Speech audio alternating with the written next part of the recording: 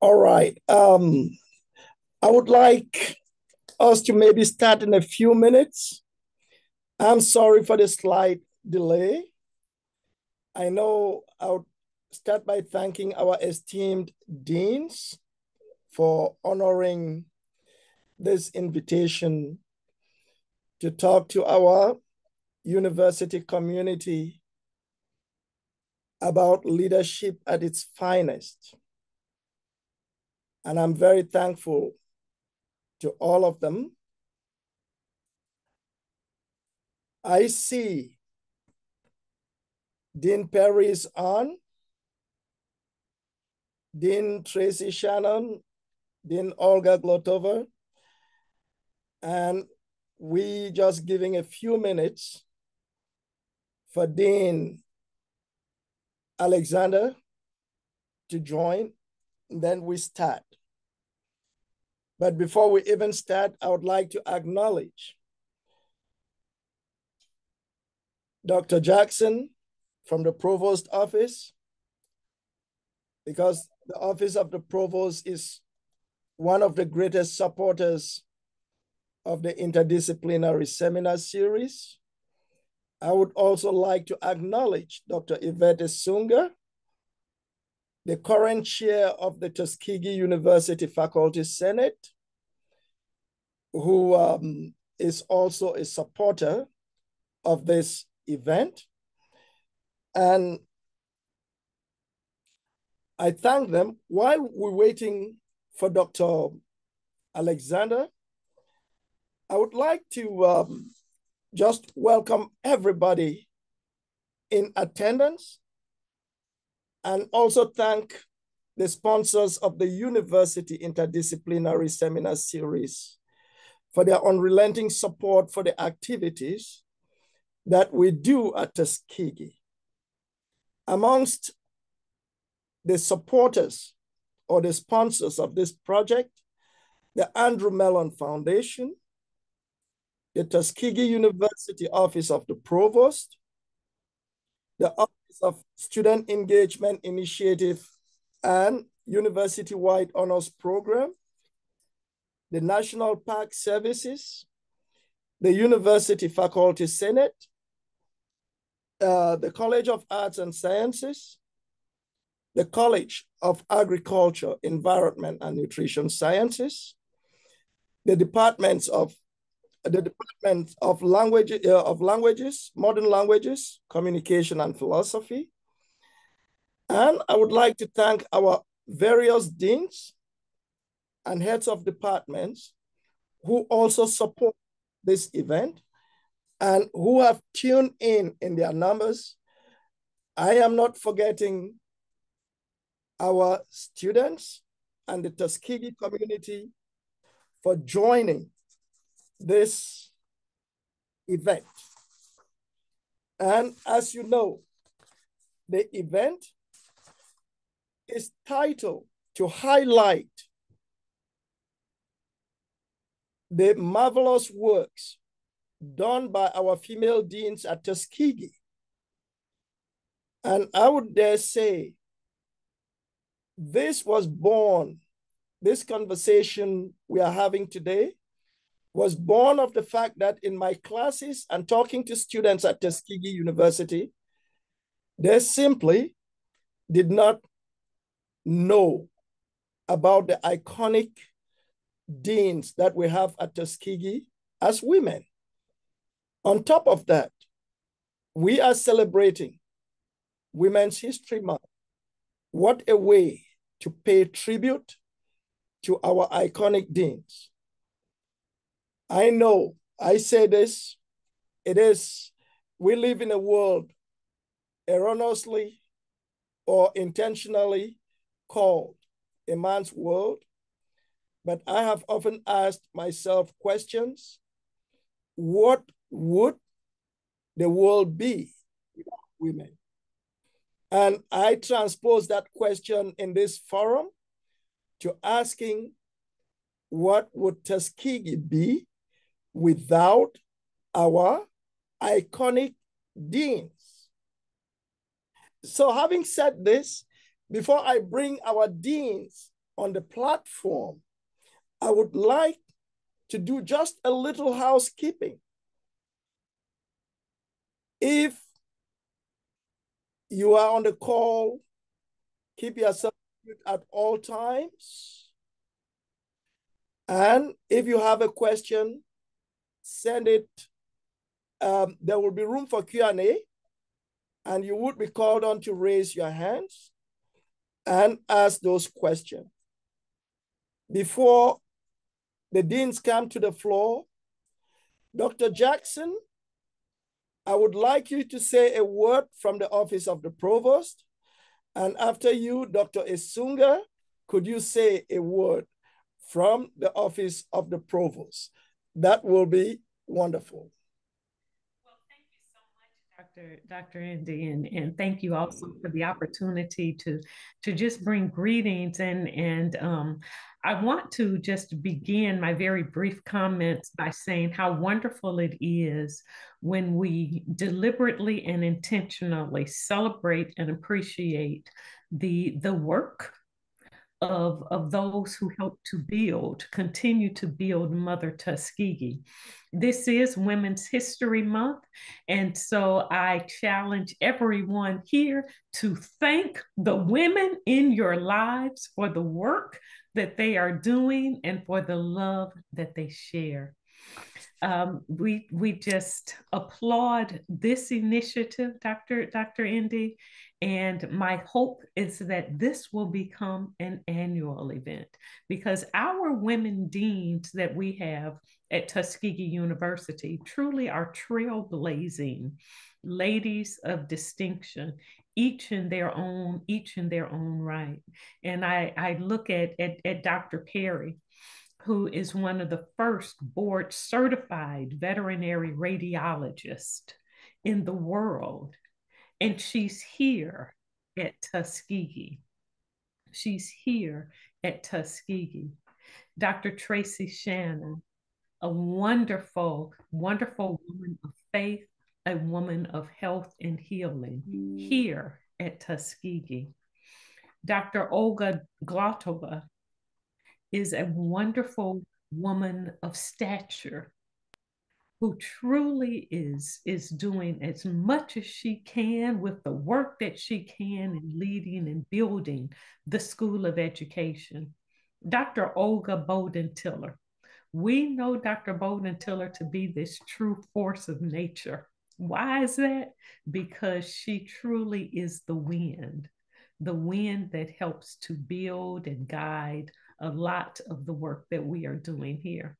So I thank you for honoring these iconic women deans, and I challenge us to continue to honor each one for the work that it has been done and the work that is yet to be done. So thank you, Dr. Indy, for the opportunity to just express my appreciation on behalf of the board of the office of the provost. And each of us is CEO of self, and we are our own advisory board. So we lead, we guide, and we develop. Thank you. Thank you very much, Dr. Jackson, for those heartwarming remarks. And I make a public pledge. This is the first of the series, but it will not be the last. So this will be an annual event. And in between, I will have the deans individually address our community because most of our students come to Tuskegee, they leave without knowing the people who make and shape their future. They have world-class educators, but they don't seem to know who is who. And I hope through this, it will be a way to educate our students and even some on the faculty who do not fully appreciate some of the work our women deans do. Thank you very much. And now, Dr. Esunga, bring us the word from the Faculty Senate. Good evening. Greetings from the Faculty Senate. Thank you, Tuskegee. Thank you, Dr. Ndi, for this wonderful forum to give thanks to the women community in the world. At Tuskegee, thank you so much. I would like to, of course, thank Dr. Jackson, the Office of the Provost. I would like to thank our deans. Everyone knows how elated, happy we are at the Senate whenever we see them because we know how busy they are. And we are happy when we see them because it shows that they care about faculty issues. And whenever we see them, we like to recognize the presence and everything that they bring to us. So I want again to thank Dr. Perry.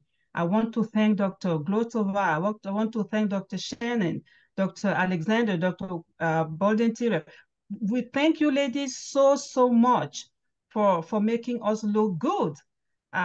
Because when we see you, it just makes us feel like, you know, we are seen. So thank you so much. I wanted to say that in my culture, we are only as good as we are together. And so, yes, we are celebrating the women here at Tuskegee, but the women will be nothing without their men. And so we also want to thank the men who make the women in this world great. So thank you, everyone. And thank you, Dr. Ndi. Thank you. Thank you. So this is what I would request. I would like that our deans on the call, they will take turns in this order because I have a few questions for them. The order I'm requesting is not hierarchical because, as we know, all of the deans are important in their own right. It is just for us to keep the conversation orderly. So we would have, for every question or reflection I would want our deans to address, we would like Dr. Perry to go first, Dr. Glotova, Dr. Shannon, Dr. Alexander, and Dr. Bolden-Tiller, if they are all on the call.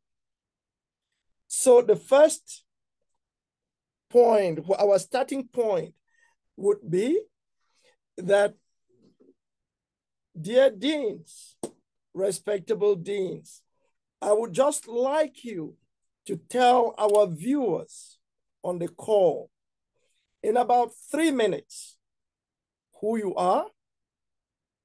Tell us about your inspiration, your journey on the path you have chosen, and what you do in your leadership role. Because most people might just hear dean, they don't know the role a dean plays in their lives. So, Dr. Perry, take it away.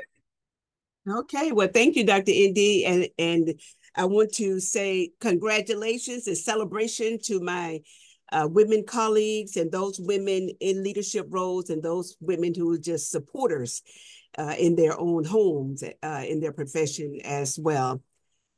And so I am the Dean of the College of Veterinary Medicine, and I've served in this role since 2014.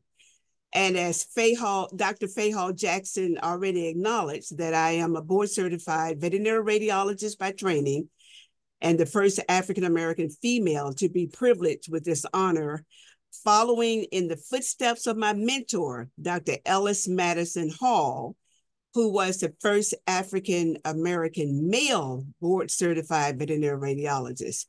And just knowing the last name of Hall should be thinking of a connection, who is Dr. Fayhall Jackson's father, who also was a Tuskegee grad. He was my inspirational role model and he continuously reminded me of my purpose as an educator, a leader, and my gift to give back in stewardship.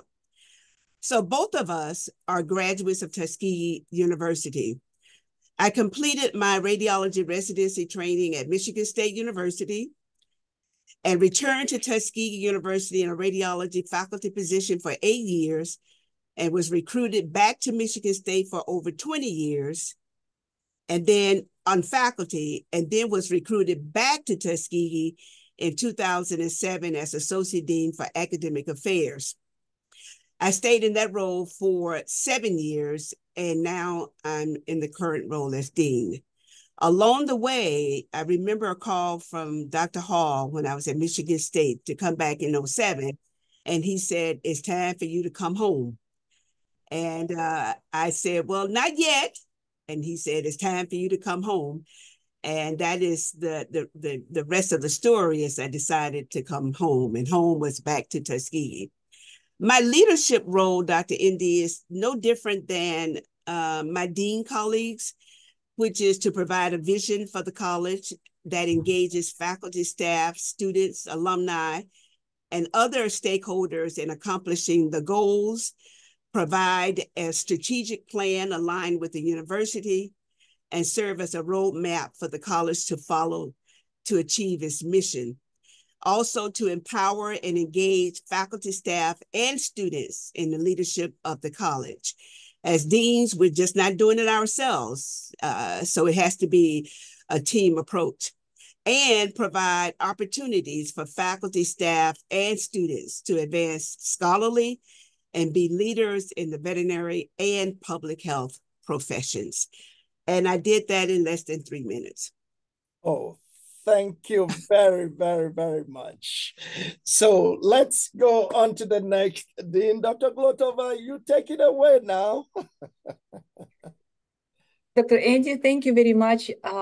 Good afternoon, everyone. Greetings from the School of Education. Greetings to my fellow deans, female deans at Tuskegee University, university administrators, faculty, staff, and students. I am Olga Glotova, Interim Associate Dean in the School of Education. I'm also Associate Professor and Department Head for Physical Education. Physical education is my area of expertise. I was trained many years ago back in my home country. And basically, you can guess my accent, where I'm from. I was born and grew up in a country that does not exist anymore. It was Soviet Union. Nowadays, it's Russian Federation. I came to United States 25 years ago with my family to pursue graduate studies in kinesiology physical education. It took me some years to improve my English skills. English is my second language.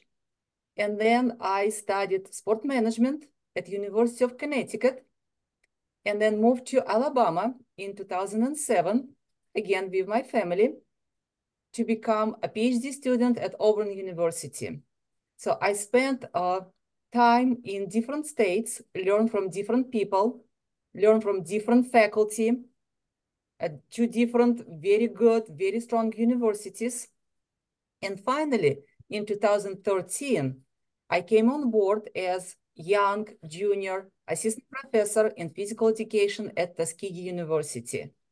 2 years later, our dean, who recently retired, Dr. Carlton Morris, recommended me as interim department head for physical education. So now I serve in this capacity for 9 years. Upon his retirement, Dr. Morris again nominated me, recommended me to become a leader of this academic unit at Tuskegee University. And this is just my second year serving in this capacity as interim associate dean in the School of Education.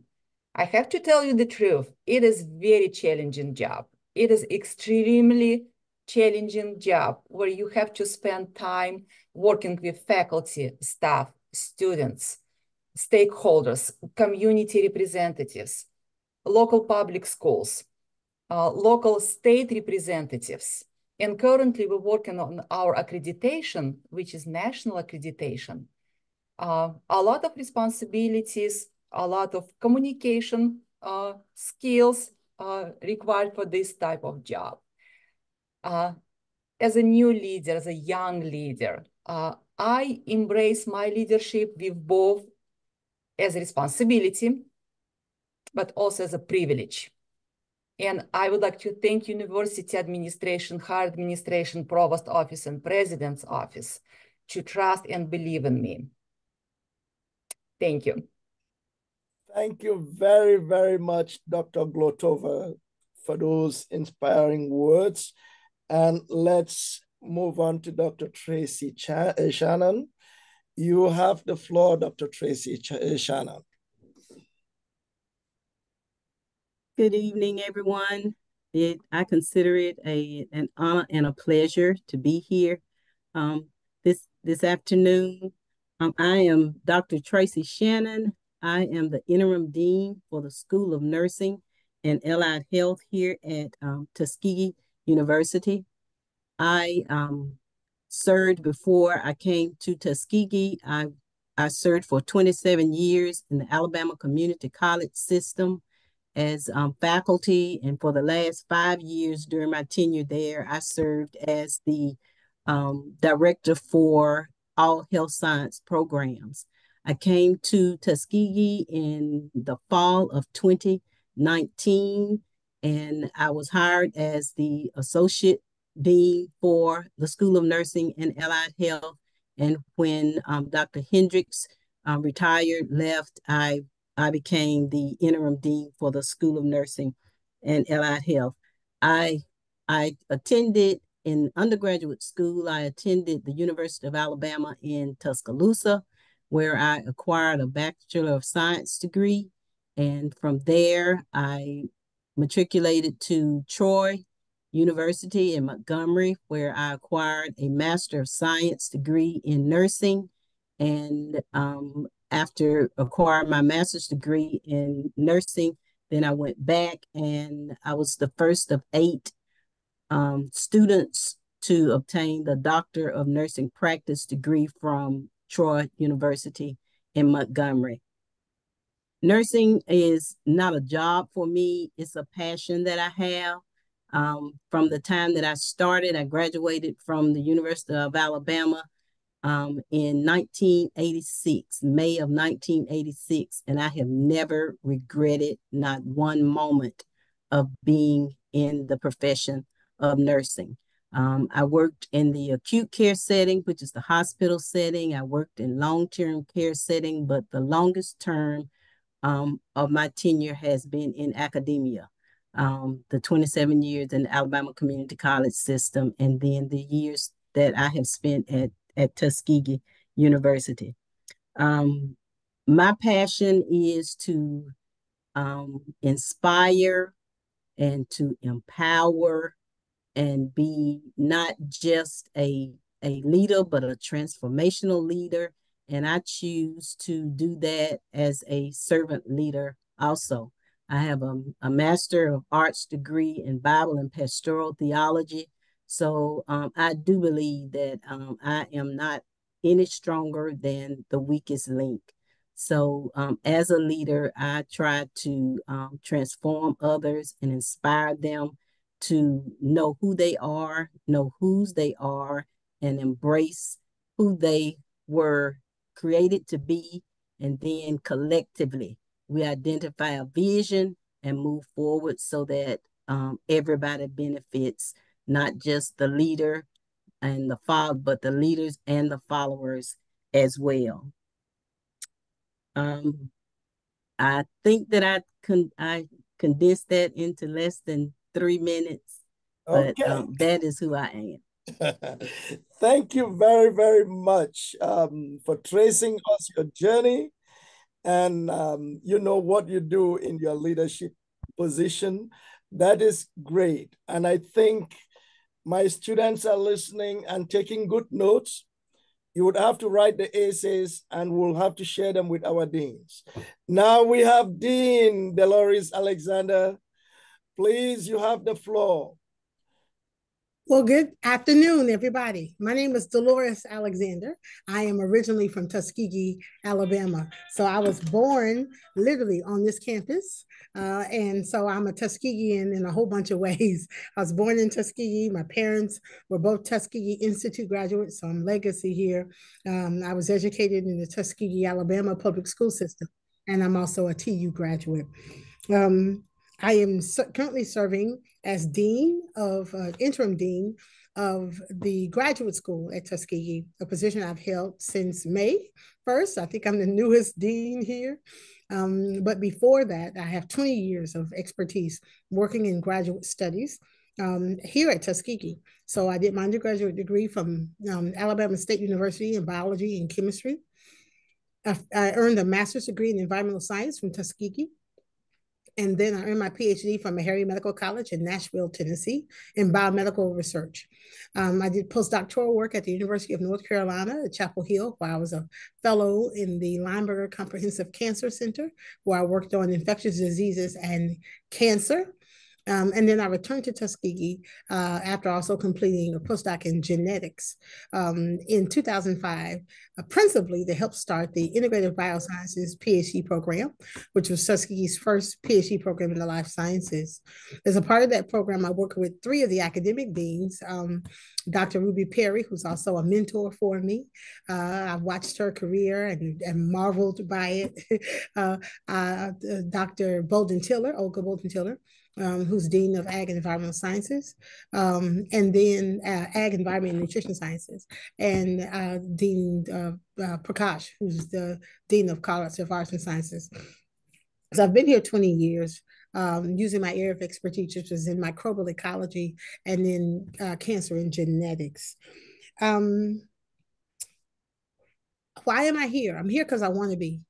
I'm not only a product of this community and this university, I'm a person who loves graduate education, been dedicated to it for longer than I've been at Tuskegee. More than 30 years I've been working in graduate education. And I thought that given my background and my experiences, I had something to offer. My mission is, my passion is student support. I am absolutely an advocate for students. I believe that we should support them in a sort of well-rounded way. So not just academically, but also socially, emotionally. We should provide a place for them that builds their confidence and it reminds them that they're not here by themselves. They're not here alone, and that they have an impact to make on this world. They're here with a purpose, that they matter. And so everything I've done in graduate studies is to not only prepare them academically and professionally, but also to prepare them for the things that they're going to have to deal with emotionally, spiritually, socially. The world, as you all know, is not necessarily an inviting place, and there are lots of political and social mores that affect our community. I want our students, our graduates, to be prepared, not just for their academic careers, but to make a social impact that's lasting and significant and positive, and that makes the Tuskegee name even more renowned than it always is. Thank you. Thank you very, very, very much. And I will call on those in the audience. Before I call on those in the audience, I don't seem to see Dr. Bolden Tiller. Maybe she's committed and could not make it, but we have to recognize her, and students have to take cognizance of her presence on our campus as one of our deans. Students, I encourage you to get in contact with her and address some of these questions that our deans are giving us here, so that you educate yourself on the very important and crucial role that she's playing in one of the biggest schools here. Now, I was asking everybody on the call to send their reactions, whether they're clapping or they're sending hearts. Please do show express your reaction to our female deans on what you have just heard. It is just the beginning. Before I go to the next question, I want to see what you guys, I want to see your excitement.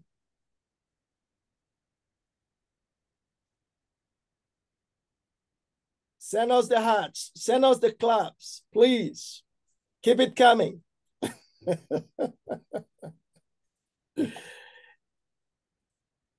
Keep them coming. All right, keep them coming.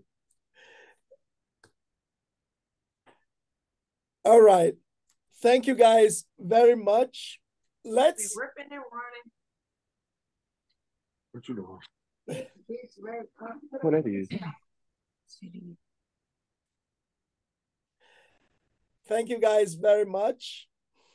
I will now move on to asking or giving the next prompt what our deans should tell us about.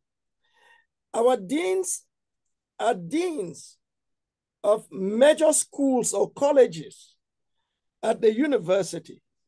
And I was just wondering if they have major concerns that preoccupy them in their leadership position, in their scholarly and professional endeavors. What are these major concerns? And why is it important for us to know? So we will go just as we did the first round. Dr. Perry. Okay. Yes, and thank you again, Dr. Indy, and thank the audience for the applause of encouragement.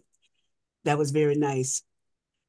So we all know that major concerns vary depending on the environment of where we live and where we work. But here at Tuskegee University, my major concern is not having the financial resources to and this is probably going to go across the other teams as well, is not having the financial resources to sustain the legacy mission of the college, to attract the best students into our programs and attract talented staff and expert faculty to deliver a quality educational experience for our students and prepare them as day one competent professionals. This is what really keeps me up at night. Why is it important? I never want to be the one to get in the way or be an obstacle of seeing bright minds not given an opportunity to realize their career goal. I never want to be a barrier of making a difference in someone's life. And it actually creates more stress for me of not being a voice to those who need someone to speak on their behalf, especially for change. So that is the major concern here, is just not having the finances that are needed. And we understand that Tuskegee is semi-private, and we depend heavily on grants and fundraising externally. And we do the very best that we can. In spite of all of that, we do more. Actually, we do more with what we have. And we graduate some great leaders. And if I talk a moment about veterinary medicine, and the leaders in the veterinary space have achieved much because of their training and education at Tuskegee University. So we do a lot with a little, but it would be nice to have more so that we could do more. And so that is the major concern that I have for my college. Thank you very, very, very much. And Dr. Glotova. Thank you, Dr. Andy, again, and thank you very much, Dr. Perry. This was very good observation for Tuskegee University. So for the School of Education, for the field of education, I would like to talk about 3 areas where I see some of the concerns or some of the challenges. So first is academic excellence and student success. So these are my first priorities for School of Education, and of course for all students at Tuskegee University campus. So this involves continuous evaluating and enhancing our curriculum to meet the evolving needs of the field of education. And of course, we need to provide all of our students with resources and support they need to excel academically, professionally, and personally. Second significant area is equity and diversity in the field of education and higher education. I believe it's very important, it's imperative that we promote inclusivity and foster environment where all students feel valued and supported. I also would like to advocate for the profession of education and promote the importance of education, public education in our society. We all know that without teachers, we would not have doctors, engineers, social workers. It all starts with your kindergarten teacher who actually installs all of the knowledges, skills, abilities in you when you're just 5-year-old. Educators play a pivotal role in shaping the future. And it is very important, it's essential to highlight the significant work of educators and provide them with recognition they deserve. Thank you. Okay, thank you very much. Dr. Shannon.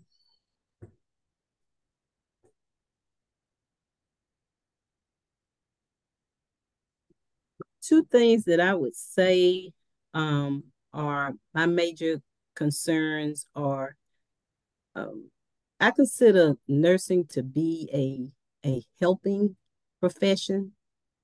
And in order to be effective, first and foremost, you need to have a passion for it. And in society, sometimes the driving force is not a passion, but it is a desire for economic status. And in the healthcare profession today, I'd just like to share a personal testimony. When I graduated from the University of Alabama in 1986, I was thrilled to death and excited because the first year that I worked for 12 months, I made $50,000 for that year. Today, in the profession of nursing, nurses can work 1 week and make $4,000 to $5,000, $12,000 to $20,000 a month. Wow. Usually, as a traveling nurse, they make $300,000 or more annually. But the reason for nursing is to help and ensure that people are healthy and that they are able to leave an acute care facility and be able to be functional in life. So it's a very serious profession, and what our goal is to make sure that students understand that they got to want to know the knowledge that it's going to take to be effective in the profession, and it's not going to be easy. Our students that matriculate from the pre-professional phase to the professional phase, they tell us that it's as different as night and day. And our students that matriculate from K through 12 to their freshman year, they describe that experience also as being as different as night and day. And it was not that drastic of a difference for me when I matriculated through K through 12 and then arrived at the University of Alabama. But it is also different now. So the challenges that I see are the challenges with regard to preparing the students once we receive them at the professional level, and then making sure that they're not just ready, but more than ready for entry into practice. Wow. Thank you. Thank you. Thank you. Dr. Alexander? Yeah, I can almost just say ditto. All the other deans have identified some of the common challenges that we have. If I'm concerned about anything as graduate dean, it's the number of students who want to pursue careers in the academy versus going out to make easy money. I was listening to Dr. Shannon, and the fact that you can make $300,000 a year as a travel nurse, that's exciting for me. Maybe I need a second career. But we a lot of our students, come from families where some of the things that we do at the graduate level are not understood. A lot of our students are still first generation college students, and certainly the first people in their family to earn advanced degrees. So making sure we have a steady pool of really talented, really excited, creative, innovative people to go into our graduate programs. That's always a concern. It's something that we monitor quite heavily. And we have a number of recruiting strategies that we're trying this year to increase the numbers. We had a certain decrease in applicants with COVID. I think most of our universities had the same sort of COVID reaction. And now that the pandemic is declining and that we've become more adept at dealing with COVID and other infectious diseases, we're looking to see our numbers increase. We're hoping this year to double our enrollment of first-year students, and I think we're on track to do that. So that's not a concern in-house. It's just making sure there was a pool of talented students and that people are aware that careers that involve advanced degrees are still out there, and that we still need young people to serve those roles. There's still too many times when I'm in a meeting and I'm the only person who shares my cultural perspective. I'm the only person who, graduated from the schools I graduated from. And so by this time, I really thought that there would be more diversity. And so with that points to my concern. As of late, my recent area of concern is all of these anti-diversity, equity, inclusion bans, including the one that was just signed here in the state of Alabama, to limit the teaching of the things that make us diverse and unique. The United States is a blend of people from all across the world, and we have all kinds of cultures and races and ethnic groups here that should be celebrated, not banned. And so working with the university and other universities to make sure diversity is still important in the academy, that we still value inclusion, and that we still seek to be equitable in the way that we offer our programming. That's really a concern I have, especially with the recent political challenges and that we've seen in our court systems. Thank you very, very much. And thank you all, deans.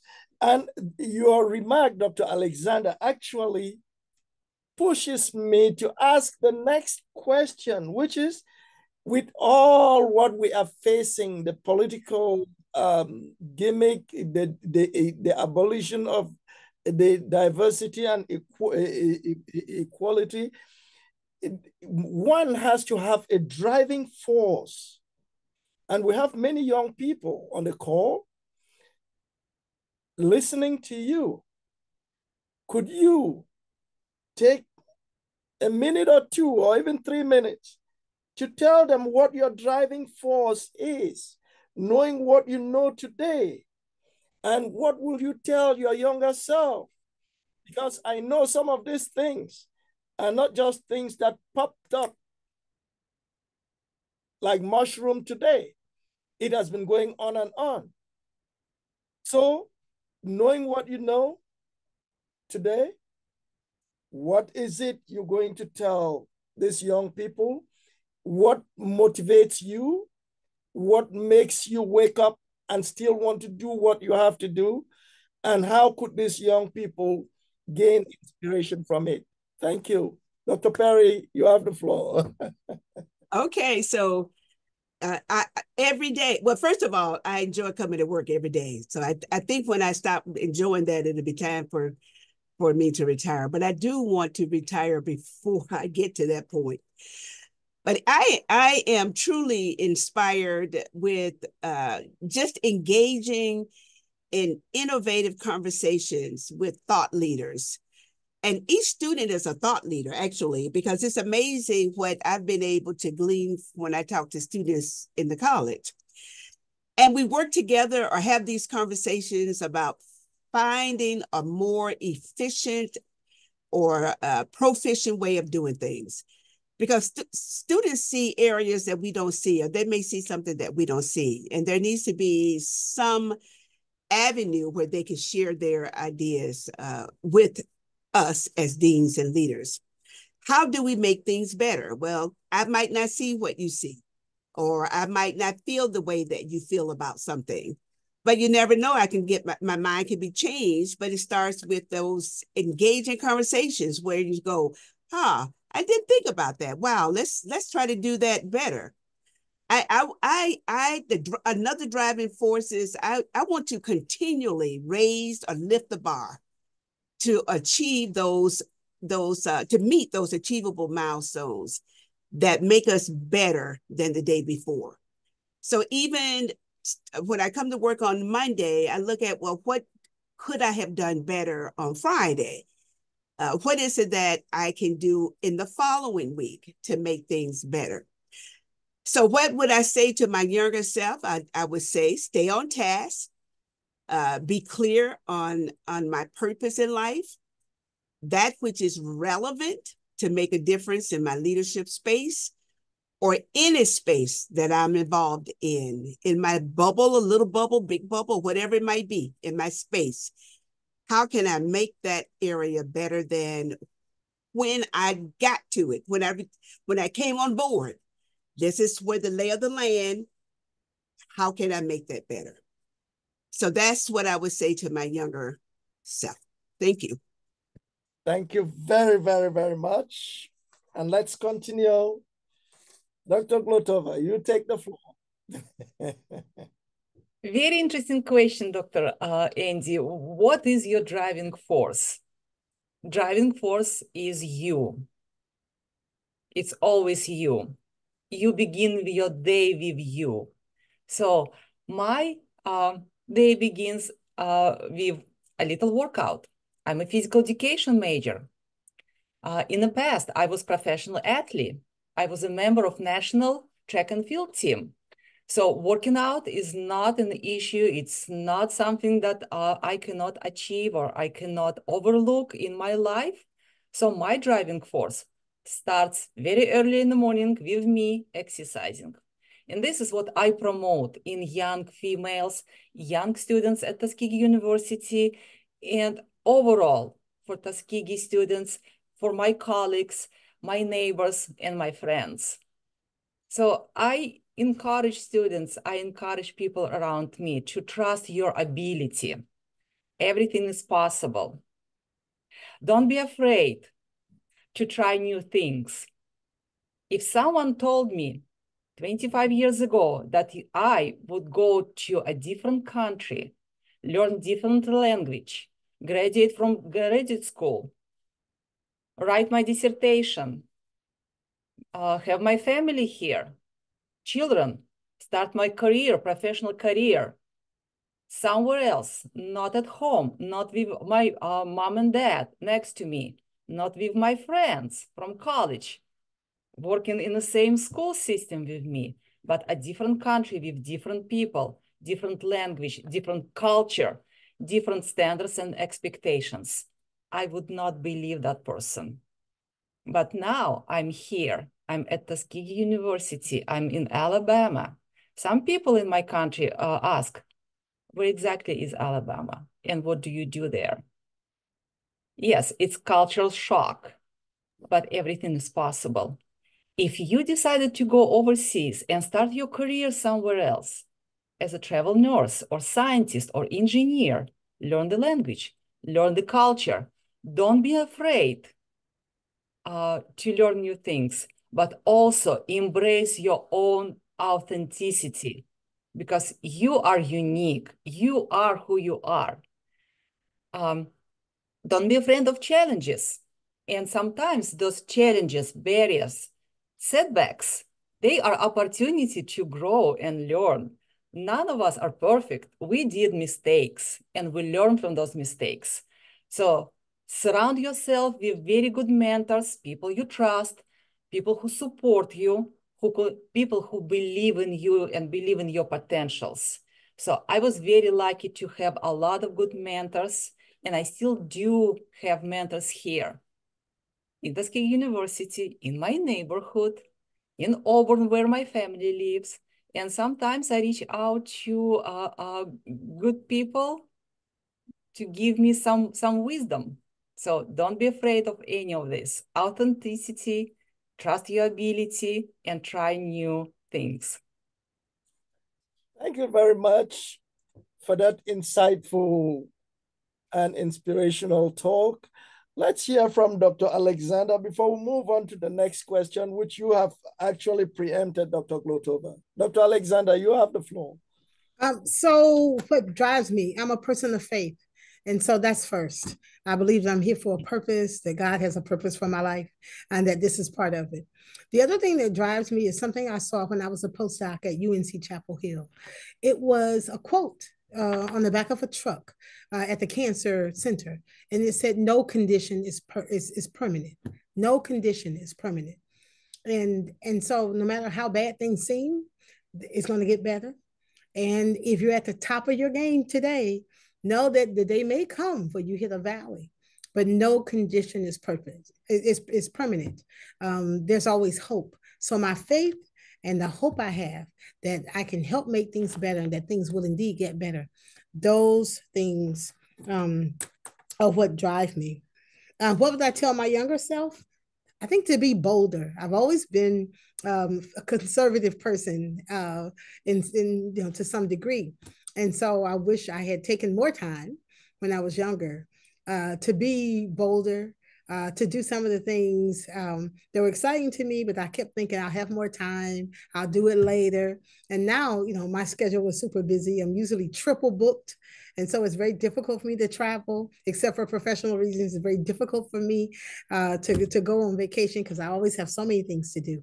I'm learning better about mind and mind, body, and work-life balance. So I'm doing better this year than I usually do. I'm actually taking some time for myself every month to do something I've always wanted to do. But I wish I had done things like that when I was younger. I had an opportunity to travel to Rome, but I was too busy working on my dissertation. Had the opportunity to go to Australia, but I was getting ready to defend. Had the opportunity to go to China, but I just started my job as a postdoc, right? So I wish I had taken some of those opportunities, and I try to be mindful of that now and do the things that I really, really want to do. Go ahead and do them now. Thank you very much, Dr. Alexander. That sounds very encouraging. It is a mentoring statement you have made. And as I said, Dr. Glotova and all of you preempted the next question, which I'll just ask you to take about a minute each and tell us about some of the exemplary women in history that have shaped your worldview or that you emulate in your area of professional practice. I frame the question as, talking about exemplary women.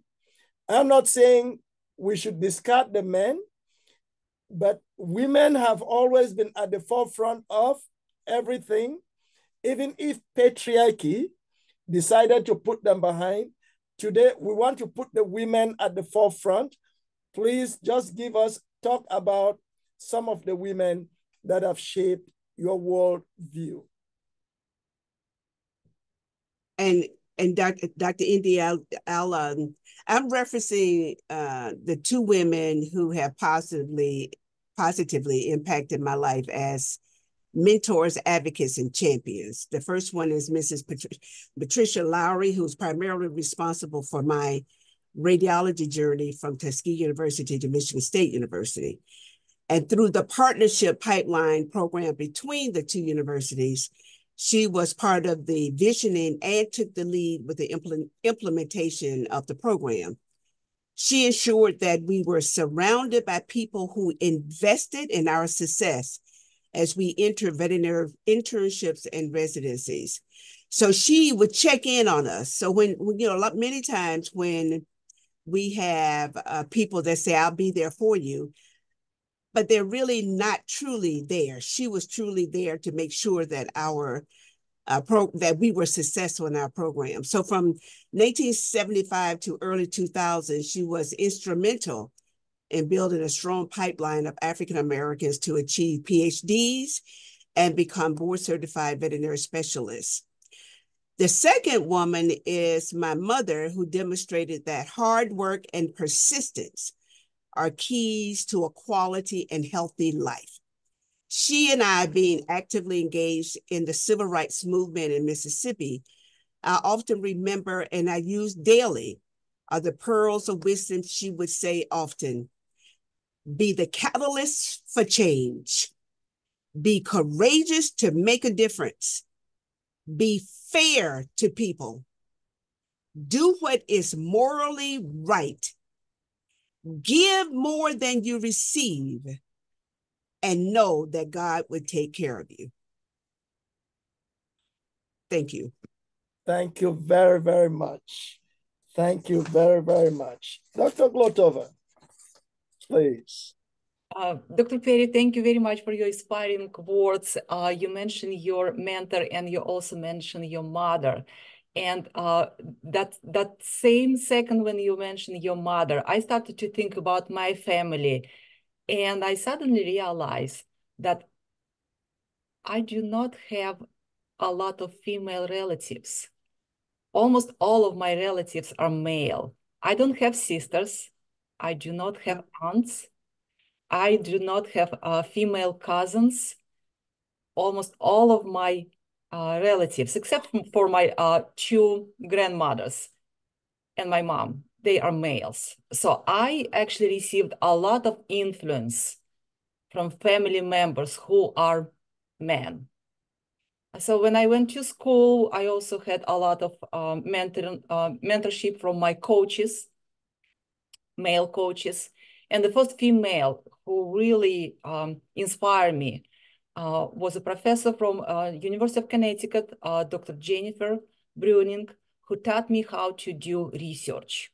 So everything that I achieved after I graduated from UConn in area of research is big thanks to my professor in sports sociology. So she was very patient. She was extremely patient with me because I did not have any idea about research methods, statistics, qualitative statistics or quantitative statistics. She took time to teach me. And she was very patient and gracious at the same time, extremely knowledgeable. And I achieved a lot because of her. I also would like to mention a person who did a lot of research in education, a lot of work in education in general, and that's Maria Montessori. She was the founder of Montessori methods of education, and she actually revolutionized the approach to early childhood education. So we study Maria Montessori methods with our students, and we realize how important it is to put child in the center of learning environment, to provide individualized instructions and emphasize the learning environment and how this environment affects student learning. So this whole concept about Maria Montessori method helped me to become better educator and also better mother because I use the same approach with my own children. Thank you. Thank you very much. Dr. Shannon. When I think about women who have influenced my life, I go back to elementary school. And I like to sometimes just call those names out. I had one male teacher when I was in the first through the sixth grade, but otherwise I had female teachers, and they were proud African American women, and they just they made us feel like we were special, and they made us identify our individuality, and they treated us like we were all individuals. So we were nurtured. And that's what I remember most about my formative years of education, is that we were mentored and we were cultured to identify who we were individually. They wanted us to grow up and be strong, independent women. And I received that when we got to high school. I can recall my 10th grade English teacher. She made us stand up straight. She made us read. She made us write. And she made us orate. She said, you should be able to stand up. You should be able to look up. You should be able to speak up. And she said, that's going to be the key to who you are and the impact that you're going to make in society. So the women that impacted me the most were actually my elementary school teachers. I remember them all individually. My junior high school teachers were exactly the same, and so were my high school teachers. And they would always, what I gleaned from all of that and what I teach my students even now is, whatever you aspire to be and whatever you have the courage to do, if it has been done by any one person, you know that it can be done. It may not have been done by thousands, but if it has been done by one person, then it can be done. And that they should never give up on what their goals are. They got to stay focused. And whatever you go through to get to that destiny is worth it. The good, the bad, and the indifferent. Because all three of those things actually make you who you are. Thank you. Thank you. Thank you. Dr. Alexander. There are too many names. There's just too many women from my church, from this campus, from my upbringing, my aunts and everybody. But I will mention three. The first one is my mom. Because if I don't mention her, I'm going to have trouble when I go home. Even though it's my house, she'll tell me I'm still the mama. I don't care what kind of dean or doctor you are, I'm still the mama. So my mother, who had her books from Tuskegee Institute School of Nursing all over our house, that fascinated me and intrigued me, seeing all those infectious diseases. And I always wondered, why did that person have that lesion, that sore, that disease? It fostered my love for science, especially for the life sciences, biological sciences. And if I have a passion for science now, it's because of her. And then my aunt Dorothy Alexander, she was the only girl, my dad's sister. She was the only girl in the family of 10 kids. And despite the fact that she had 9 brothers who were really rough brothers, and she was born in the middle of the Mississippi Delta, so very poor, they were sharecroppers. She became the first person in our family to graduate from college. And not only did she earn her bachelor's degree and then a master's degree, she actually got a PhD from Ohio State, becoming the first person on any side of our family to earn an advanced degree. And so when I walk across the stage, I usually wear her PhD gown. She passed away 7 years ago as Dean of the School of Education at Grambling State University, one of Tuskegee's sister schools. But she inspired that. And then locally, a lady who may have been forgotten. Her name was Cora Fant. And Cora Fant worked at Tuskegee when she died in 1959. She had worked at Tuskegee She was 59 years old and she had worked in Tuskegee for 43 years. She was sick. So she started working here at Tuskegee Institute when she was 16. And she worked in the Office of Development. She helped start the United Negro College Fund. It was her working with the president of our university to get that started. So because of her work, thousands, maybe tens of thousands of students have been able to afford college. And she's buried in Greenwood Cemetery, which is a cemetery associated with Tuskegee University. We gave the land for that. And on her tomb is an epitaph that really speaks to me. It says Cora Fant, and it has she was born in 1900, died in 1959. And it says, she have done what she could. And I've always liked that. She did what she could. That's what it says about her life. She did what she could. And so that inspired.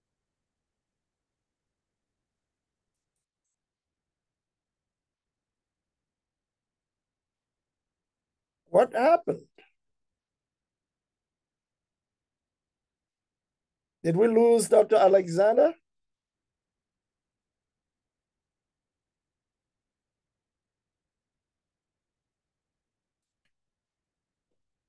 All right. While hoping we get Dr. Alexander back in a minute. All right. For some reason, she might have had network issues.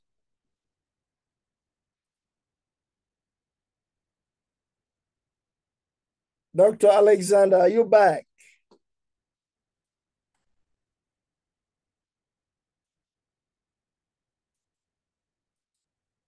All right. Well, what we'll do, why don't we, while waiting, I'll just recognize a few people I've seen on the call that I did not recognize earlier. I see Dr. Russell. Just want to recognize you, Dr. Russell.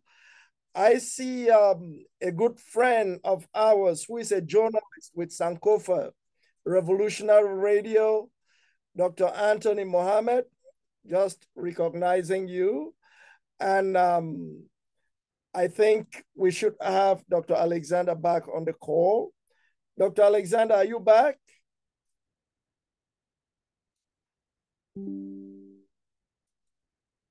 All right, if Dr. Alexander is not back, we will continue with the next question. We have a few more questions before we take the Q&A. And the next question that I would like to ask, it should be like the one to the last question, is that are there any objectives or goals that you have set to achieve for yourself in your endeavor? Elaborate on how the challenges you have faced so far are going to influence these objectives. So we give the floor to Dr. Perry. Okay, thank you again, Dr. Indy. I feel some kind of way about always going first. I'm gonna assume that that's because I'm a senior in all of this.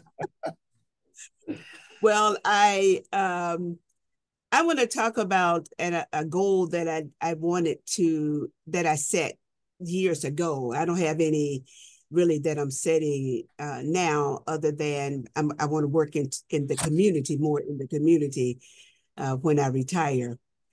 But when I returned to Tuskegee in 2007 as the Associate Dean for Academic Affairs in the college, I did not desire to become a dean. And I'm saying that because we never know, our journeys are very convoluted. You might not feel it, but it's not in a straight line. So we do take those detours.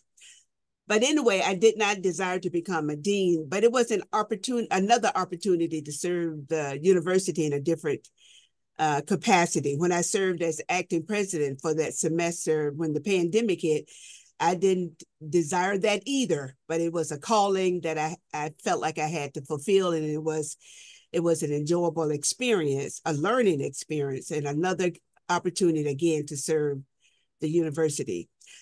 But seeing that I really enjoyed the associate dean role and realized that I had to create and implement programs that needed measurable outcomes. And that area of my educational journey was very lacking, but I knew I needed that. So I'm always up for a challenge. So I decided to pursue a PhD in educational leadership from Kaiser University that's headquartered in Fort Lauderdale, Florida. I did not realize how extremely helpful this experience was for me in the social sciences and writing outcome reports during my deanship.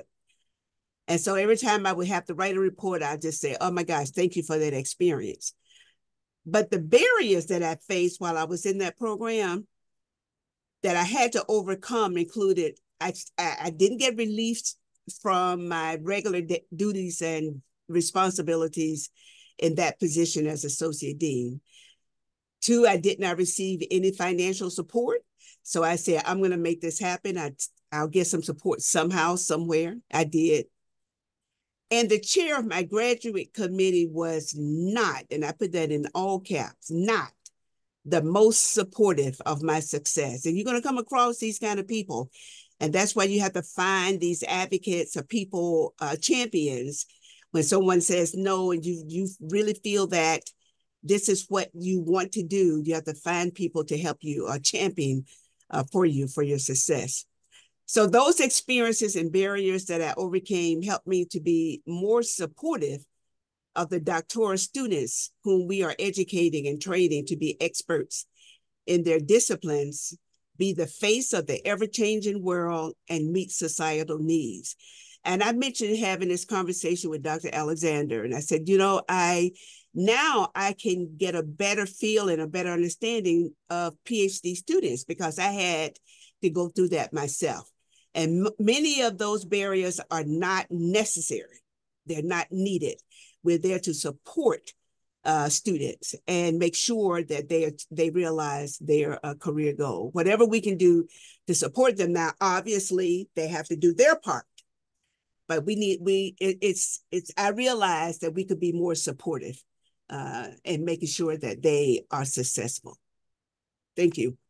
Thank you very, very much. Dr. Glotova? Goals and objectives. So I do have one maybe ambitious goal, and I would like to cultivate future leaders and education, and not just in education, in physical education. So I really want to nurture the next generation of physical educators, leaders who are equipped with knowledge, skills, abilities, and values to affect positively on changes in our generation, next generation of learners in our communities. I always have very good conversation, very interesting conversation with our physical education major students. I ask them, why do you want to become a physical education teacher? A lot of them said, I want to coach, and degree in physical education will let me coach. So this is not just one side of this profession. Coaching is great, it's very interesting, and we love our competition, we love our athletics, but we first need to develop educators, and then they can become a great coaches. So educators, look at our current situation with overweight and obesity rates. That's another great topic we discuss with our students. You as an educator, physical educator, can truly help those kids who start to struggle with those health issues. It doesn't start in high school. Unfortunately, it's too late. It starts in elementary school. Sometimes it's even start in preschool. So as an educator, you can provide knowledge. You can be a leader in this situation to give student opportunity to exercise, eat healthy, maintain healthy lifestyle. So you're not a PE teacher. You are educator. So that is my main message to our students, our future teachers, our future leaders in education. Of course, it has a lot of challenges. It involves providing mentorship, personal experience, share personal experience and personal beliefs, provide professional opportunities, professional development opportunities for students to go to different conferences, networking, meeting with different people from different areas that also support health, physical education, fitness, and recreation. And of course, we need to train our future leaders to become educators, and then maybe administrators, and maybe athletic trainers, coaches, and I don't know, maybe someone in our program will be a great NFL coach in the future. It happens. It happens. Thank you. Thank you. So, Dr. Shannon, let's hear from you. While praying, Dr. Alexander can rejoin us. Well, one of my major objectives is always set the example. So one of the things that I like to do is to one of the reasons that I started with the BS degree, matriculated to the master's degree, and then to the terminal degree was because I wanted to not just say that it could be done, but just be a living testimony that it could be done.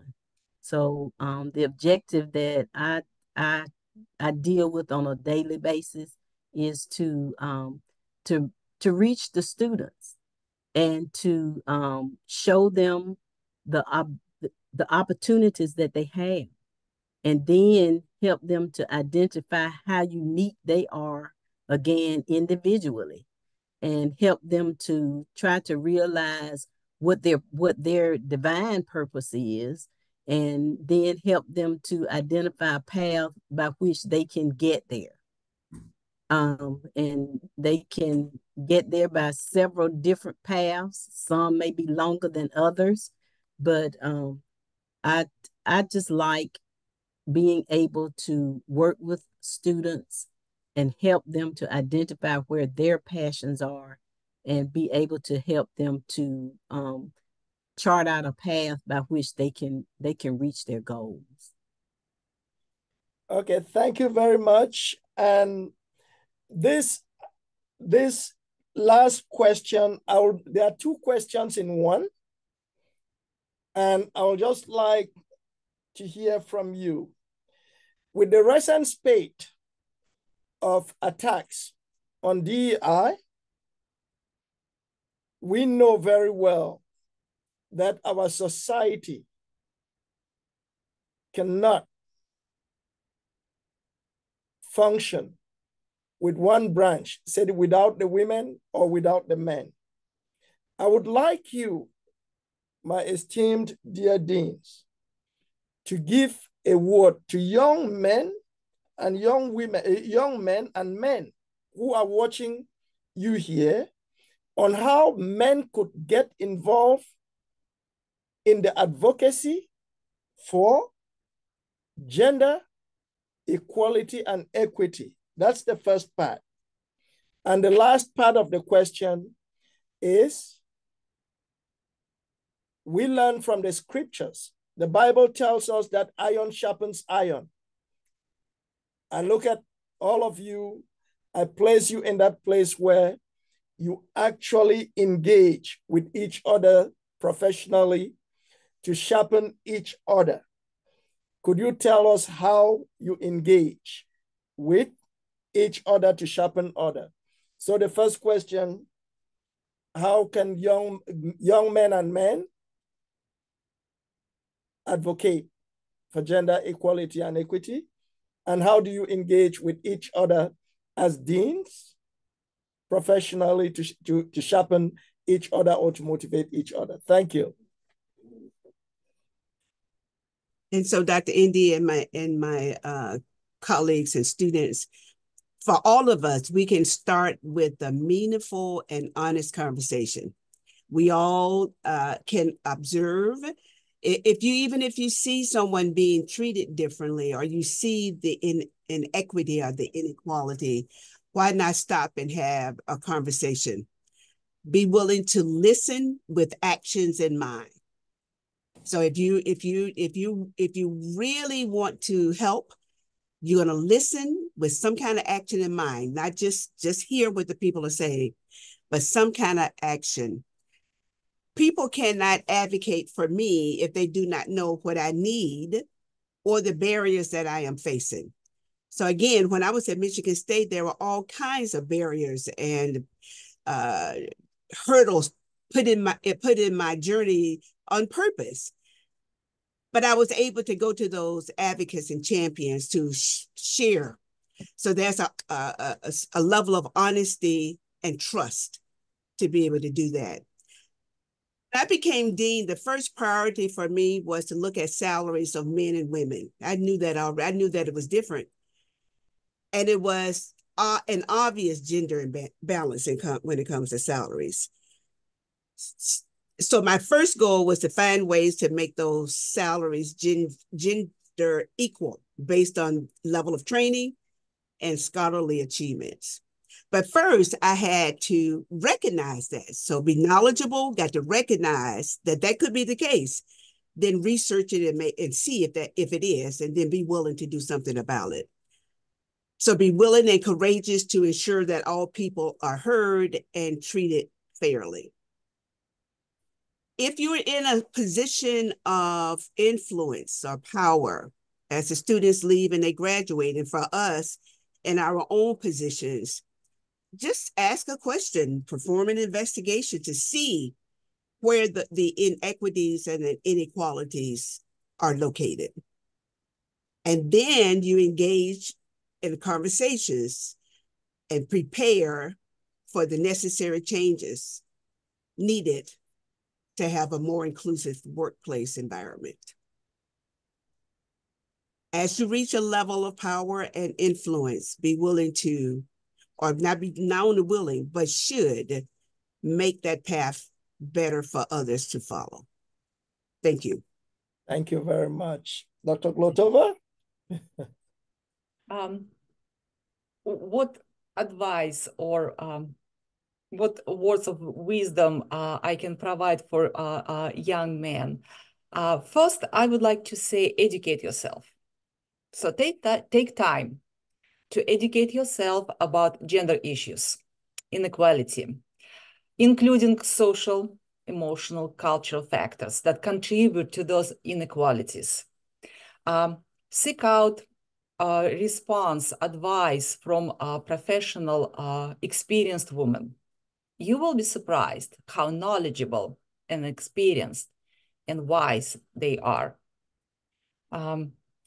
Challenge some gender stereotypes. So be mindful about the language that you use and assumptions that you make about gender. Also, speak up. We always encourage young females, young women to speak up. Young male can do the same. If you see some inappropriate behavioral, sexism, inappropriate language, don't just stay there and be silent. Speak up.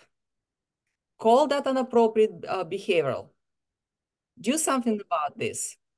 If it happens in your personal life, if it happens in your workplace, if it happens in a society, please speak up. We need your help. We need your strength. The second part of your question, Dr. Andy, was how we rely on each other, how we sharpen each other. So I always look up to Dr. Perry. Anywhere we have our meetings, anywhere we meet, I always sit and listen first what Dr. Perry is going to say. So I always try to see what my fellow colleagues, senior deans, people with years of experience teaching, doing research, what they say about specific issues, topics, how they provide comments, how they actually communicate. So I learn from the best. Dr. Shannon, she is very gentle. She's a true health profession person. She always speaks her mind, and at the same time, she always tries to make sure that all people are included in conversation. No one is left behind. So this is another example that I would like to mention. So I always appreciate any comments, help, support from my fellow female deans. Thank you. Okay, thank you very much. And Dr. Shannon. I'll start by saying that you have to dare to be different. When you're in a setting and you see that there is some inequities happening, you can't just, or you can, but you should not just go along to get along. There are unique ways in which we, in a lot of settings, would have to address those issues. So wisdom is important. Timing is important, because one of the things that we would not want to do is to cause more confusion than already exists. But when you react based on what you feel in your heart, and you have allowed that to be analyzed in your head, then usually it's a positive outcome. So my words of wisdom would be dare to be different, and you can't be afraid.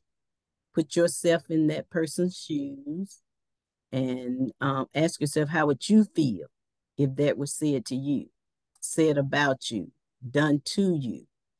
And be reactive, but you got to be wise when you do that, because each situation is going to be uniquely different. And the second part of the question, how do we interact with each other so that iron sharpens iron? I would have to say the same thing. The times that we are together in the Provost Leadership Council, I have learned something from every dean that's a part of that council. And I too, Dr. Latova, I tend to lean towards Dr. Perry, and I listen carefully to what she says, how she says it, and I look at her nonverbal communication as well. And I think that there's a purpose for all of that, because she's been where I have to go. And I have really thoroughly enjoyed the time that I have had to interact with you too, Dr. Glatoba, because you carefully choose your words and you speak with wisdom as well. So I think as colleagues, we just it was preordained and purpose that we would all be here at this time, for this time, and for a specific purpose. And I think that's all divine. And I could say the same thing about, I had a really good conversation the first time I met Dr. Indy. I say the same thing about Dr. Faye Hall Jackson and Dr. Russell. The interactions that I've had with all of my colleagues have been good interactions, and I have learned something from it. So my words of wisdom is dare to be different. Have a positive impact on people and the things around you. And that's what's going to make life better, and it's going to make the biggest difference. Thank you very much. And I hope you don't mind us taking a few questions, because this conversation has been riveting. If anybody listening and watching you, as you have elucidated in an amazing way your leadership role and everything, if they say they don't have comments or questions to make, then I will be flabbergasted. I will need some comments. And I just want to appeal, if you want to comment or ask a question, raise your hand, turn on your camera. If I called onto you, you address our esteemed deans. Please, you have the floor. We will take a few comments, a few questions and answers. All right. I see a hand raised by Mr. Maxwell Swain. Do you want to turn on your camera and take the floor?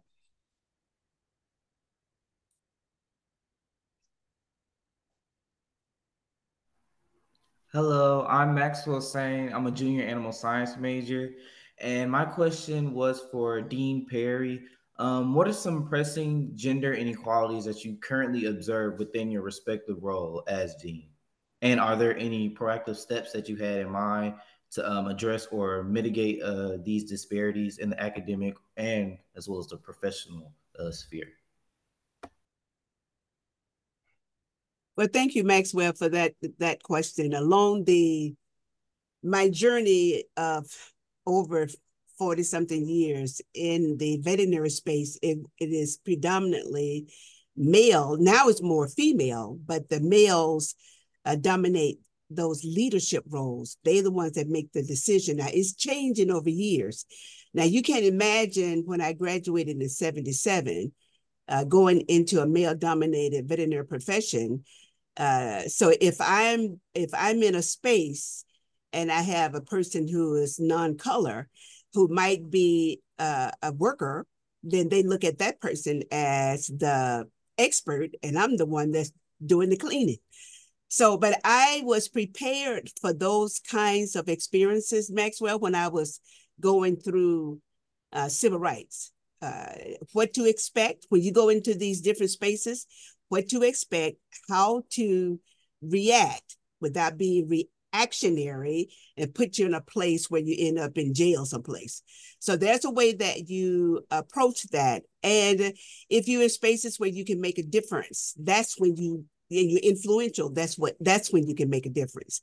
Some of my students share, and I haven't had this experience, but some of my students share with me that when they go on a farm, for example, and the farmer, of course, there's a veterinary student, actually do not want the student of color doing anything with their animal, with their pet.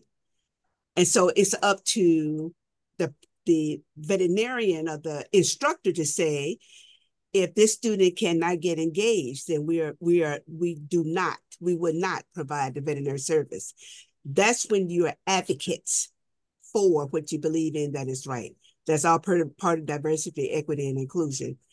In the veterinary profession, we are one of the least diverse. We're getting better.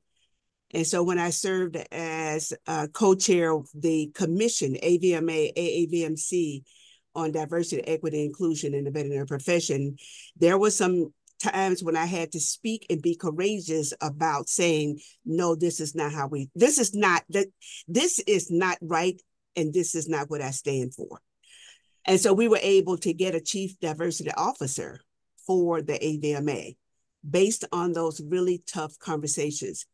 When I went to Michigan State in my first year, Maxwell, there was a faculty member, I was holding a pet, and the faculty member actually took my hand and moved it from the animal, the pet that was on the x-ray table, and said to me, you don't belong here.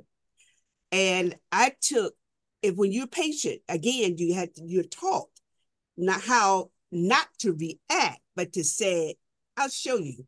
I can show you better than I can tell you.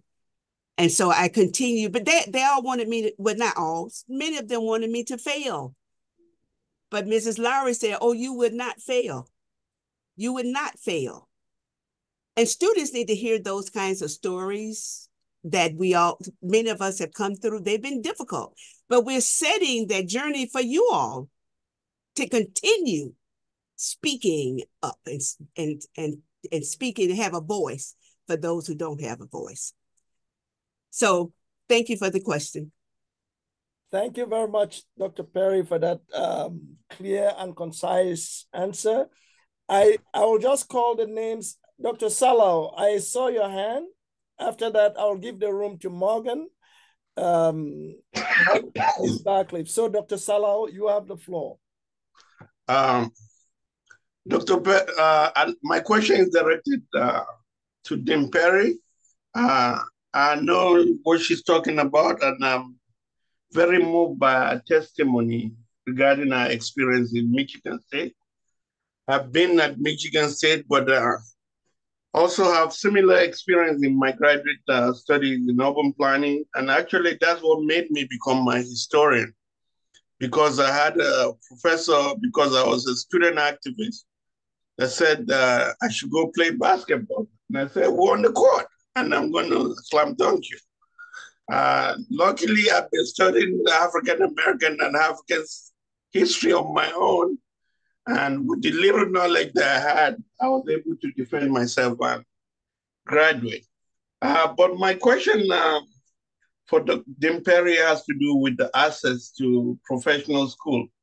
There's certain requirement that's extremely antiquated, like requirements for, I know they're phasing some of it out now, like GRE and all that stuff, but MCAT for medical school and some of these requirements a lot of the students spend a lot of years just trying to pass the requirement to go into school.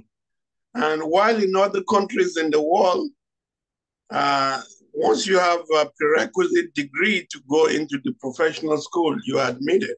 And sometimes veterinary medicine, they go from high school. So I wanted to know what the barriers are, what kind of things, because I never thought I could get a master's degree, or a PhD for that matter, but there's some intrinsic things that cannot be measured, which like persistence and determination. So I was trying to know how you take into this kind of two attributes into your decision-making when you're admitting veterinary students. Okay, thank you, Salah. Yeah. Is that how you pronounce it? Yeah, that's good. Okay, thank you for that question. And I get that one all the time in terms of, so veterinary medicine is an extremely competitive profession.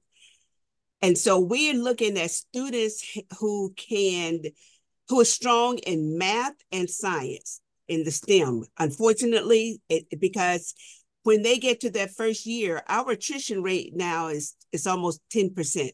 And we're trying to get that down to 1%, to zero, actually. We're trying to get it down to zero. We don't want to lose any student.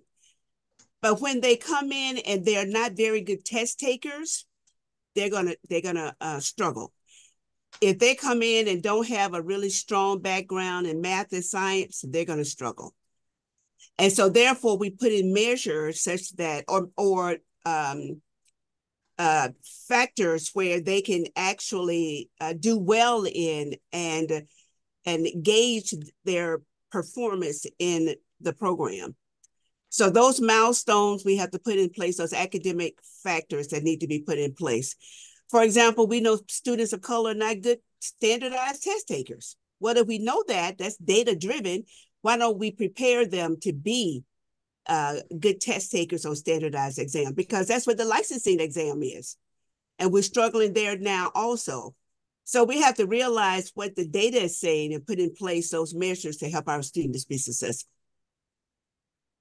Thank you. So thank you for the question. Thank you very much. Miss Karen, you turn on your video and come on. Hello and good evening. My question goes to all the women panelists today. As women, what are your biggest obstacles you've had to face not only in life, but as well as in your career?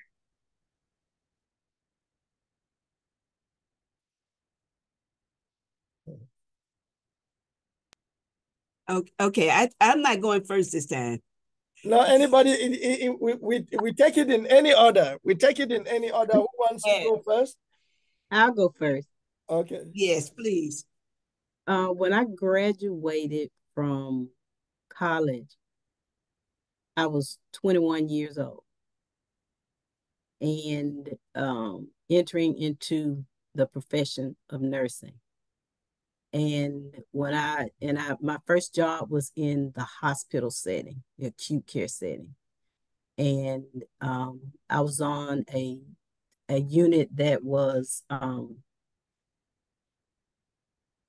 with patients who were heart attack patients. So they were it was like a step down unit from the intensive care area. And male patients, first, I was too young to be a nurse. So they really didn't want me taking care of them. And then second, I was young and African American. So they had a problem with both of those. So I ended up having to, sometimes the managers would have to say, this is the nurse that's assigned to this set of patients, and she's got to start your IV. So I did a lot of proving myself initially. And then when I after 5 years, and that's what about 6 years in that setting, when I went to academia, I was actually in a setting where I was the only African American instructor, and I really had to myself, because every semester I had to teach a totally different course. And then after being switched around like that for about 3 years, then and I did what I had to do. And I was approached by one of my colleagues who said to me, you passed the test. And I said, passed what test? She said, every semester we switched you and made you teach something different. We thought that you would quit, but you didn't. Okay. Thank you. Thank you. Next, any other response?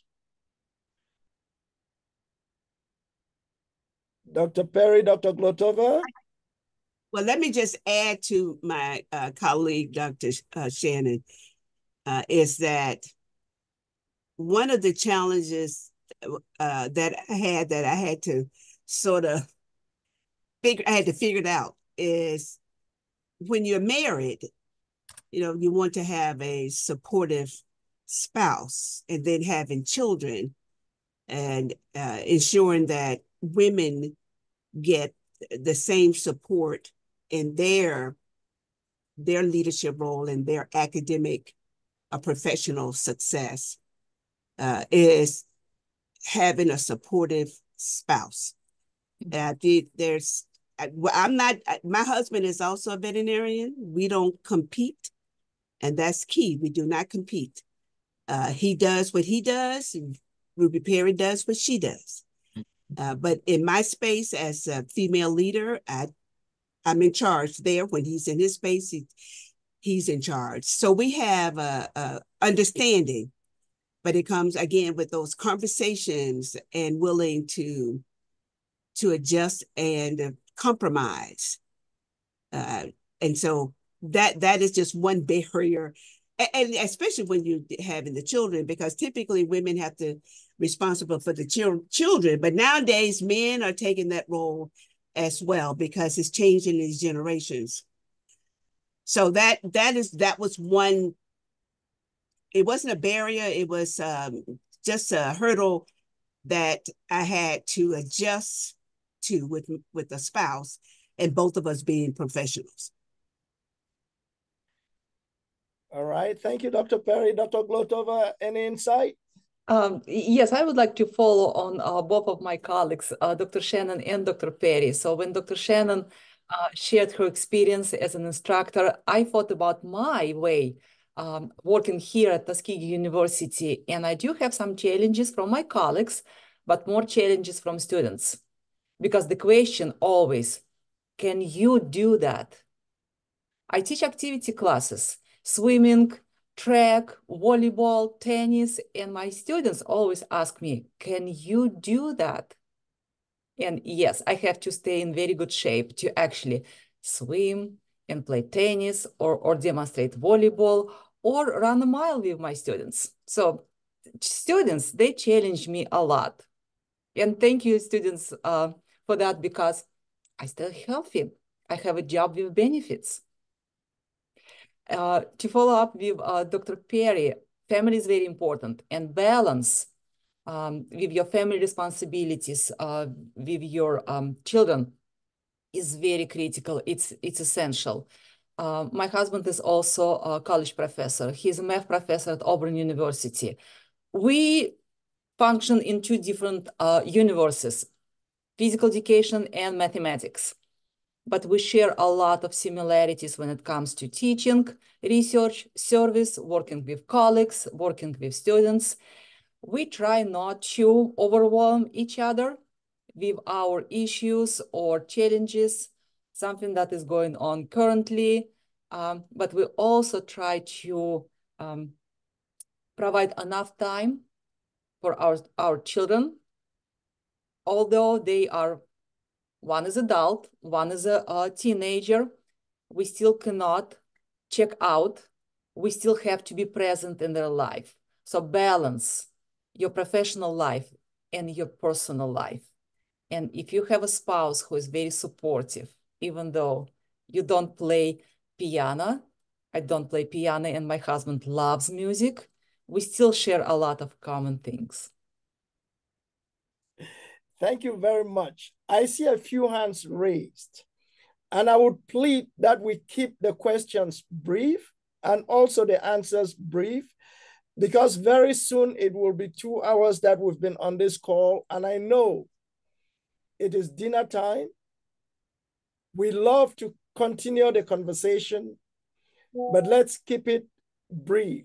And the people I'm calling whose hands I see up is Jamie Barcliffe, Micaiah Coleman, Amaya Richardson, and Anthony Mohammed. So this will be the last 4 questions, and we'll go in this order. Ms. Barcliffe, you have the floor. Ask your question. I believe my video is on. Yes. Okay. Well, first off, good afternoon. My name is Jamie Barcliffe. I'm a freshman electrical engineering major. And before I ask my question real quick, I just want to say thank you to the deans for coming here today to speak with us. You all have said a lot of really interesting things, things that even I have thought about and opinions that I have. So I agree with many of the things you guys have said. But one thing I specifically wanted to ask was to Dean Perry.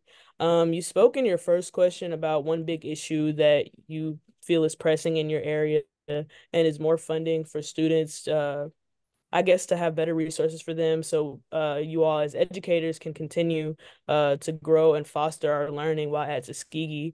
How do you feel that we as students can also advocate for ourselves in that aspect? Because one thing that I feel like is a very important thing that we as students need is more funding and resources here, because not only do I want my education experience at Tuskegee to be more amazing than it already has been, but I want the future students at Tuskegee to get better as well. And so, well, thank you for that. And I'm going to pronounce your first name again. And it's Jamie? Yes, ma'am. It's Jamie. Okay.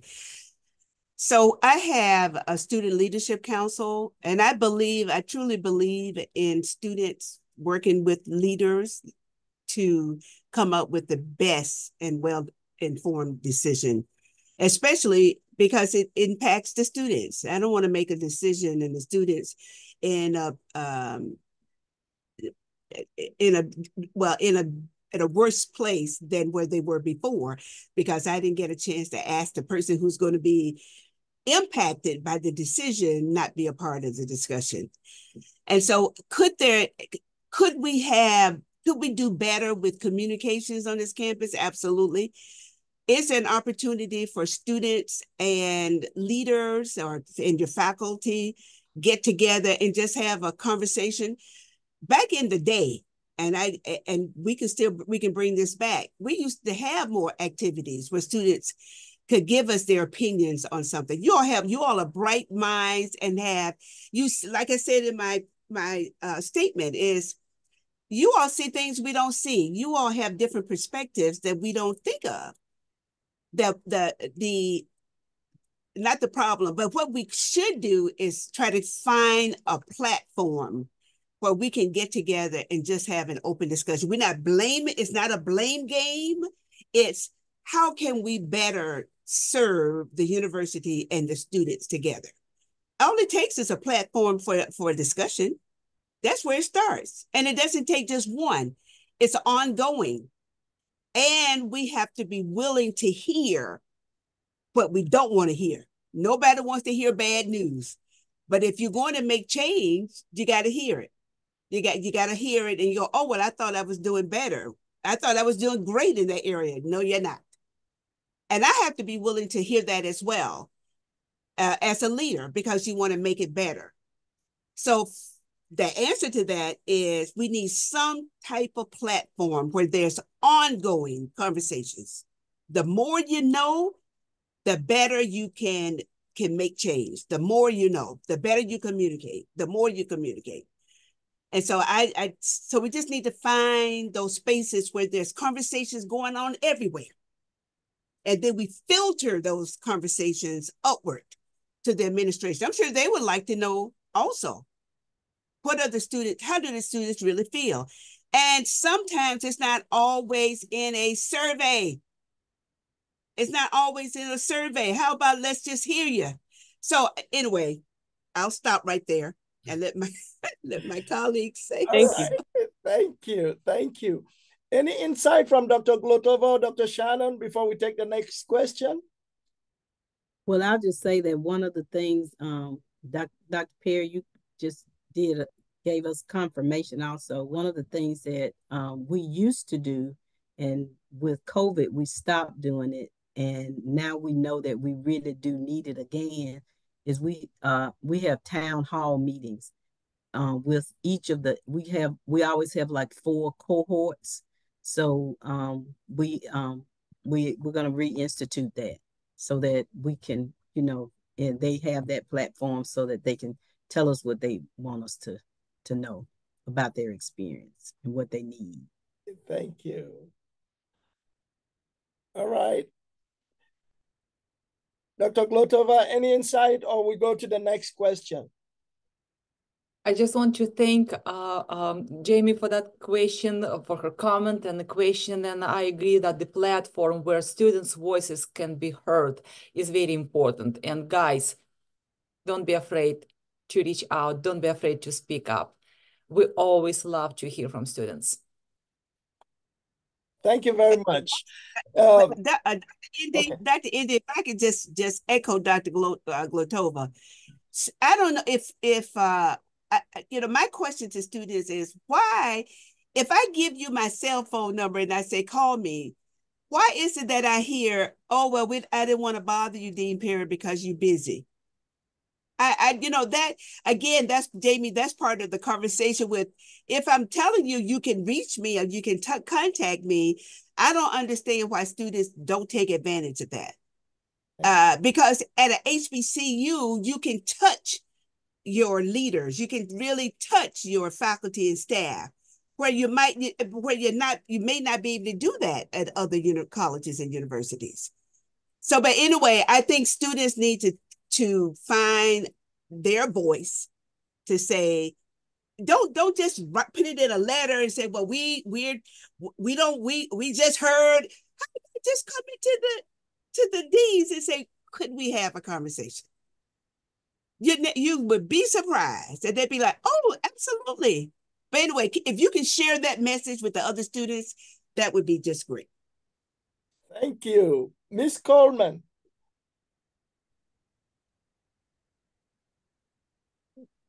Hi, everyone. My name is Micaiah Coleman. I am a sophomore animal science major and business administration minor. And as leaders, it is common for everyone to either agree or not agree with you and your views on certain topics or issues. So I was wondering, how do you handle criticism or negative feedback within your leadership position? Thank you. And thank you for being here. I appreciate your guys' time.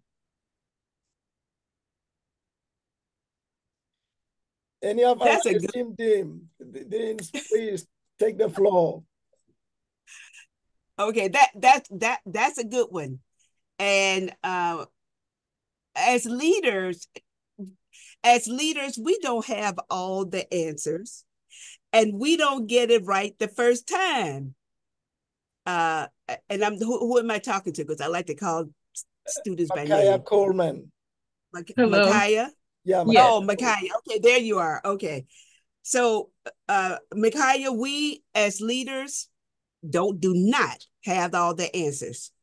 And we don't get it right the first time. We may not get it right the second time. But before we make these decisions, we want to get well-informed decisions. And I hear back, oh my gosh, I didn't do that one right. But as a leader, we've got to be courageous to accept the good and the bad, as Dr. I think Lotova said, the good, the bad, and the indifference. Who said that? One of you all said that. No, Dr. Shannon, did you say that one? Dr. Shannon, the good, the ugly, and the indifference. And so sometimes we get the feedback from our faculty, staff, and students, and it's not correct many times. And sometimes it is correct. And then we have to swallow that pill and go, okay, I got to make some changes in my own self. Mm-hmm. We have our own limitations. We're human just like you all, just like the students. We in pain like you all. There are nights where we're up all night. You all are studying, trying to reach a goal. We are studying and writing, trying to keep the college together. So I see it exactly the same. So we spend sleepless nights just like you all. We're stressed just like you all. We can't sleep just like you all. We need health and wellness and well-being just like you all.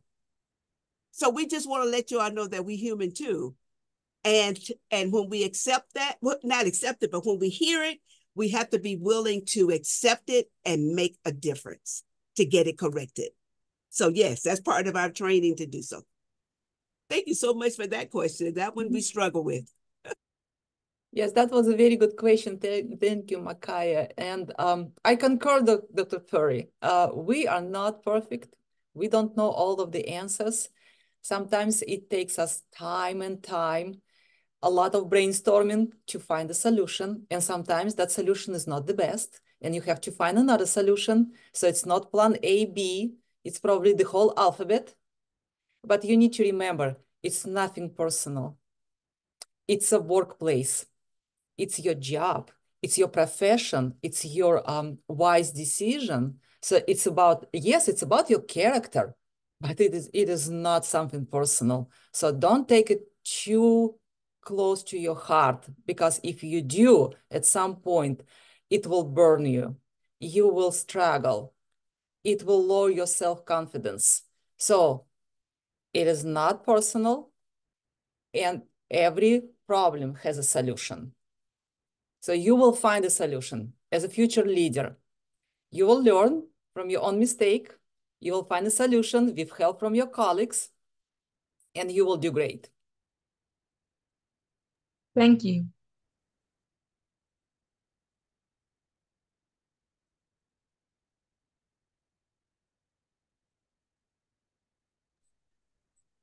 Dr. Shannon, any insight to Makaya, or we go to the next question? I think they covered it. All right, thank you. Miss Richardson Amaya, you have the floor. Hey, hello. My name's Amaya, and I'm an environmental science major. And my question was just for all the panelists, and it was just as like women in leadership positions and roles, what do y'all feel are y'all's like unique strengths and perspectives or experiences that y'all can share not only with like your students, but also with faculty? And like, what do you think is the importance of y'all having those positions and like being able to share that information and inspire other women?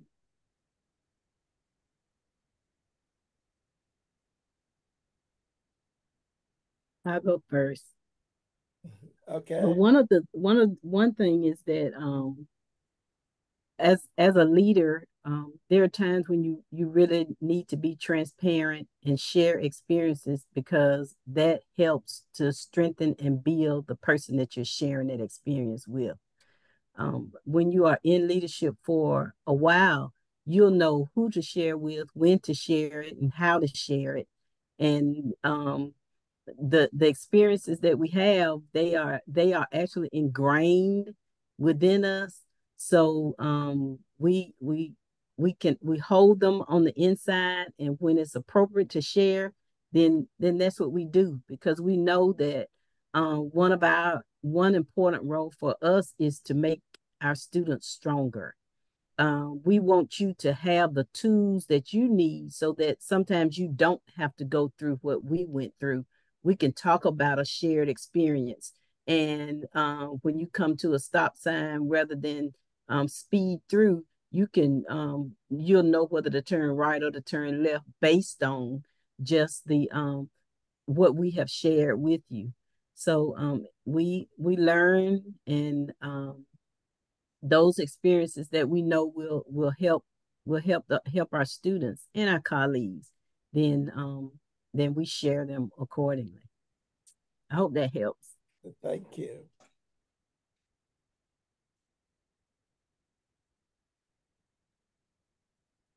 Dean Perry, Dean Glotova.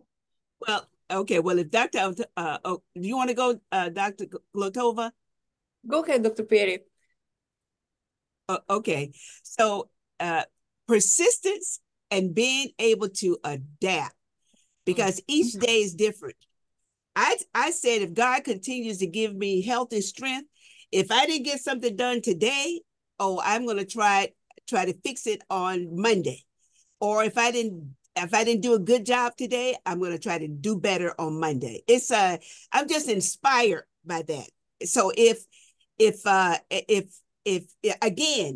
the health and strength that continues, I'm going to be persistent until I get that thing completed. And sometimes it takes years, so you got to have some patience with it as well. So when things are thrown in your path, you got to be able to stand brave and courageous and persist. If it's meant for you, it's going to happen, but you got to work hard, hard for it. So yes, adapt, resilience, and persistence. Thank you. And I would just add one more: perseverance. So be determined. Yeah. Okay, thank you. I think we have one hand up. That's Dr. Anthony Mohammed. After his questions, I will simply request you take about 30 seconds to a minute and give us the last word so that you can go and eat dinner. For those who are breaking fast, they go and break fast. Dr. Anthony Mohammed, you have the floor. Unmute yourself. You are muted. Thank you, Dr. India. I don't have a question, but I have a short statement. You mentioned food, so I know folks are ready to get out of here. Look, what a great presentation that we held today. I want to thank you, first of all, Dr. Indy, for putting it on, and thank these leaders, man, these great women, for their recorded history. Key terms that I heard today, and thanks for the folks that are tuned in as well. I heard resilience, perseverance, persistent, adapt, reaction, don't be reactionary, and solutions and shared experience. These are some important messages that these leaders and deans are putting together this afternoon. So I want to thank these leaders for their service to our community, students and university. I say thank you very much for your service. Thank you. Thank you very much, Dr. Mohammed. Thank you. And dear esteemed deans, I would just request any last words for our audience.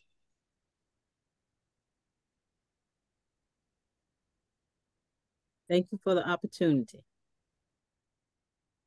You're welcome. Yes, I will continue to serve. I didn't think that I could make this panel, but I made it a point to do so. Dr. Indy, thank you for asking me to be on it. Whenever I can be a joy or inspiration to anybody, not just students, but anybody, I'm right there to do that, because God has blessed me, and how I can inspire others, I continue to do so. And that's part of my purpose. And so thank you, Dr. Muhammad, for the words that you just said. And I do appreciate that. And we're just here to serve our beloved Tuskegee University. Thank you. I want to thank all of the students who were on call today. Thank you for attending. Thank you for your interest. Thank you for your questions. Very good questions. Thank you for that. And thank you for your patience. So sometimes we talk a lot because we want to share. We want you to know us. So thank you very much, everyone. Dr. Andy, very good event. All right. Thank you very, very much. You have given your last word, but I want to give you a big thank you, because this would not have been possible without you. And I want to thank the audience too. It would not have been possible without them. So I thank you. And as I promised, this is just the first of a series. We have to honor our women, our iconic deans. We have to do that. We shouldn't only wait for the month of March to do it. If we can do it monthly, because it should be a reminder to us all that women make our world go round. Thank you very much. And I would ask those who are still on the call, send your hearts and your claps to our esteemed deans.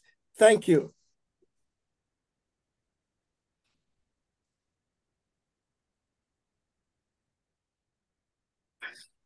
Thank you. Thank you, everyone. Thank you, everyone. Thank you, Dr. Indy. Thank you, our beloved deans. Bye-bye. Have a great night. Thank you, everyone. Thank Have a you. nice evening. Yeah. Bye-bye. Nice one.